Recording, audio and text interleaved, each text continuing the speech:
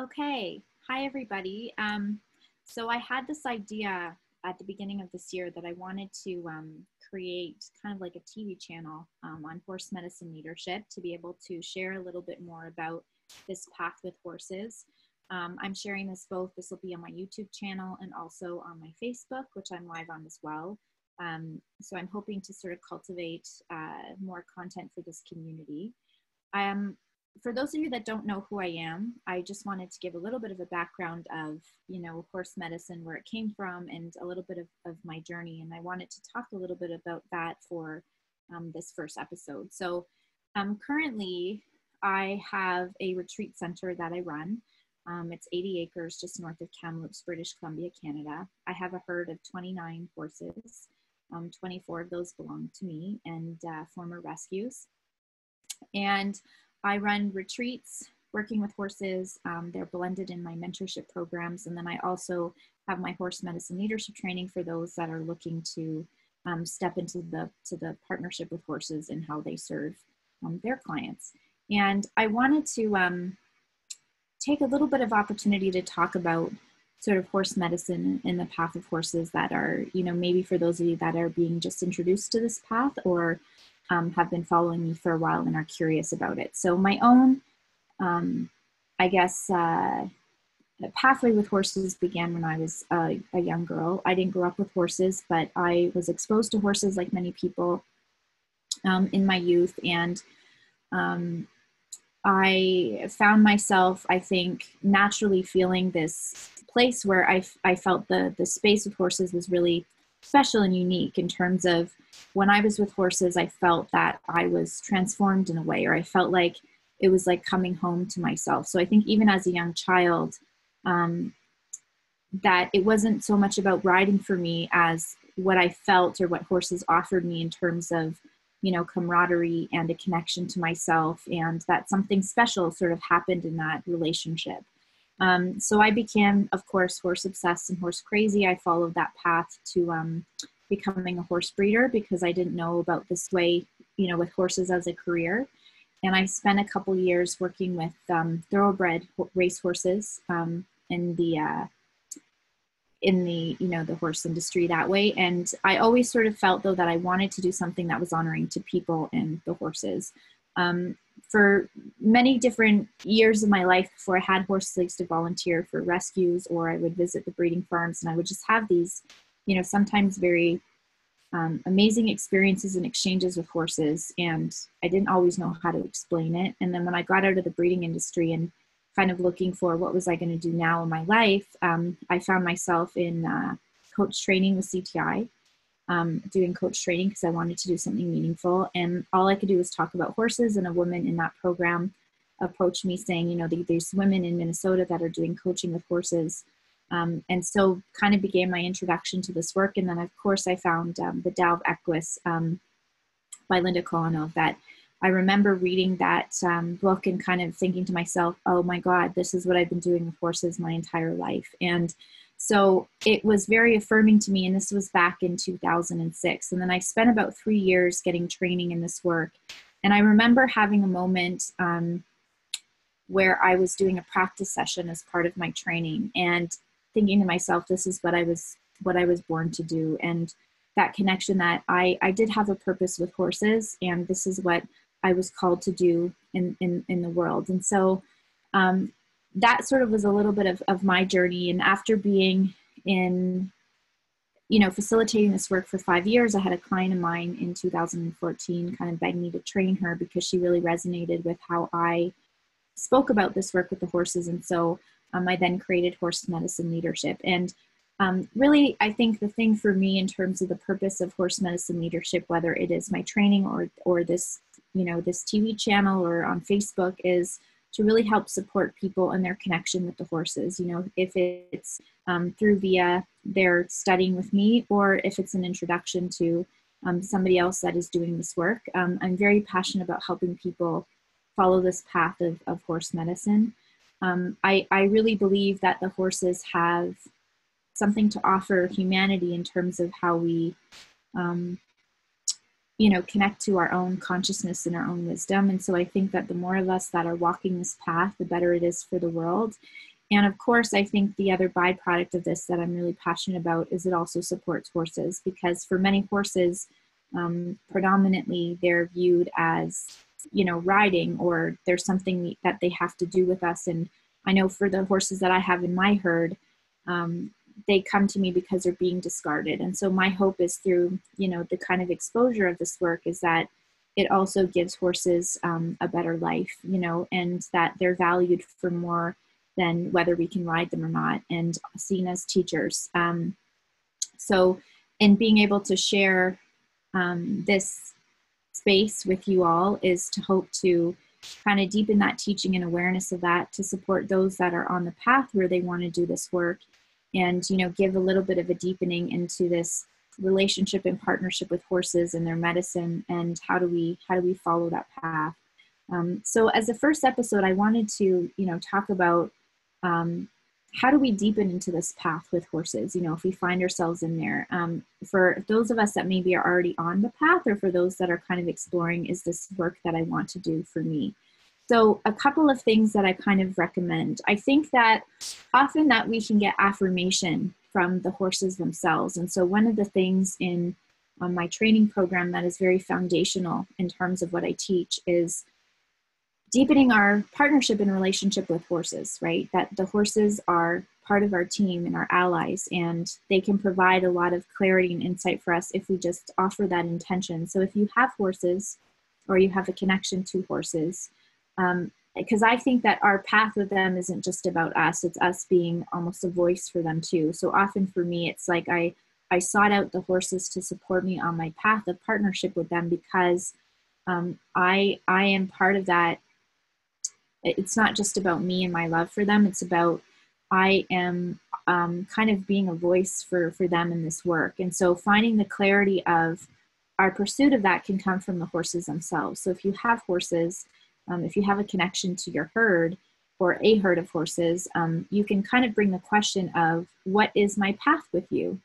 And to ask the horses to support that path, you know, whether that leads you to a training or that helps deepen, if you've already been through a training of deepening your purpose with them. The thing that I always advocate for that we often forget is we can receive a lot of wisdom and guidance from our horses. So I know for myself, whether it is something in my personal life or my work that I'm constantly wanting to evolve, or even my program that I created, Horse Medicine Leadership, was built through what I took to the horses and asked, what do you want me to teach?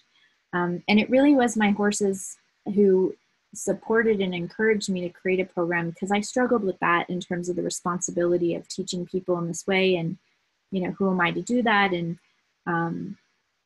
it's a huge responsibility to hold. And the horses were the ones that offered me that, you know, part of my own purpose is to teach this way, you know, to those that might resonate with how I teach it. And so we can find a lot of wisdom and courage and clarity there. So you can take this inquiry of, what is my path with horses? And where are the horses supporting me, to the horses themselves, you know, in terms of getting their support. And I think to remember that you are in partnership with them always, and they can be a source and an anchor for you as you need it to sort of tap into. The second thing, you know, for people that are just discovering this path, and I kind of recommend that, you know, exploring that curiosity of other people that are doing this work, and what do I resonate, and is it possible for me to create this path in the world through what I do? I really enjoyed Linda Kononov's The Tao of Equus. I think she's a brilliant teacher and researcher in this industry, and I really respect what she's done. That book was incredibly affirmative for me when I was first on this journey of being able to kind of conceptually understand what I was feeling with horses my whole life, that, oh, this is what's been going on. You know, this is what's been happening for me. So I think that's a great book to sort of start as an introduction if you're feeling called to this path of, like, what is this path about? Horse Sense in the Human Heart, which was written by two psychiatrists, I think, psychologists, and on the East Coast in the United States, of their path with this work, working with their clients and at-risk youth. So I really love that book. Also, Linda Kono's Riding Between the Worlds is a really wonderful book. So kind of you can read up on those and again, kind of get affirmed in this path. I have a podcast that I did called, or I still do, but Women Who Run with Horses. And that's sort of a sharing of my, I guess, philosophy and connection to horses and their teaching and their wisdom. And of course, I'm hoping to kind of share some here. So I think the podcast is a great place to listen to in terms of getting introduced. In terms of if this is a place of I'm curious about this path and what is out there for me and where to get supported, I think it's important for us to expose ourselves to different philosophies to find the one that feels right for us, and where we feel a connection to who's going to support our learning in this. Again, I'm a really big supporter in I'm biased, of course. I think my program's amazing. And I think anytime that there's more of us doing this work and where we find the resonance of who our teachers are is really good. And so there's a lot of people out there that are teaching different philosophies about this path and this work. I think it's really good to explore that and read about what they're sharing and how they're holding this work. Linda Kono, her website is Epona Quest. I studied I've done part of her training through 5 Rules of the Master Herder, and then my teachers out of Horse Spirit Connections learned from Linda, so I'm influenced by that as well. But there's lots of different, people out there that are doing this path, and of course I have my own, approach to that as well. I really trust that we're led to those that are going to support our entry into it, and the first step is sort of really explore and find where our connection to this path is. I spent 3 years training from 4 or 5 different people, because I wanted to see different ways that this work was being held and what I resonated with. So I think that exploration and kind of excavation of that is really an important part of the process.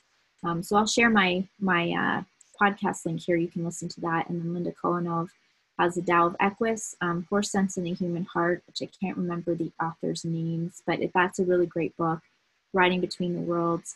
Linda's written a bunch of other books. Those ones I think are really great in terms of the introduction of our personal path with horses too. And then of course, seeking the horses themselves. One of the things that I believe is part of horse medicine leadership in my philosophy is a lot of our training actually comes from the horses themselves. And I look at my role through this initiation or support of this pathways to be a guide to that. But ultimately, we're going to learn more from horses than you will from anybody. And I really believe in that. And I think tuning into what is the unique medicine of each horses plus the collective medicine of horses and how it serves humanity and what we learn in terms of what horses mirror to us and how they live. So a lot of my own philosophy is spending a lot of time in that realm of building that partnership and relationship and really seeing the horses as a teacher of our work and what we hold space for other people and also for ourselves. So the horses are a huge source themselves. I found training really helped me put a consciousness to that. But what I really believe, and again, what I encourage even in my own training, is spending a lot of time with the horses themselves and cultivating that, that pathway and looking to them to learn. I really believe we learn the most from them than we do from anybody. And I just get to teach kind of the way of the horse to people and help them interpret what that language is about, because I believe there's a lot that's there. So I look forward to sort of being able to share that with you. I'm trying to think of ways that I can bring, videos of my herd to this kind of TV series and talking with the horses so that you can get an introduction to that through the lens of the horses themselves, because I think that's really powerful. And then for those that are curious to kind of look up some of my work, you can find me on HillarySchneider.com or Hillary Schneider on Facebook. And you can kind of see my interpretation of where I've pulled the horses in my work. And obviously Horse Medicine Leadership Academy here. Horse Medicine Leadership Academy is the umbrella in which I teach this work, both in my training. I also have advanced training and mentorship under that umbrella for those that are working in partnership with horses. The uniqueness of this training and this umbrella, it really is about the kind of the core and the connection to horse medicine and what it teaches us, and kind of learning from the perspective of the horses and developing your unique vision in this work, and also how you're going to walk that work out into the world with your business and who you're going to serve. So I believe in kind of the totality of developing people in the languaging of horses and speaking, you know, horse language and interpreting it and understanding, you know, how we teach horse medicine, and then how you're going to create this work and what your unique leadership of it is, so that you sort of have a connection and a confidence in how you walk this work out into the world. And then also what is your programs that you're going to create around this practice. So there's things that I'm kind of blending in all the places that I learned that I put into one program. I have private training and group training, and then I also do advanced training for people who have training already but are looking to deepen it. And then of course mentorship. So that's kind of found on my website if you're curious.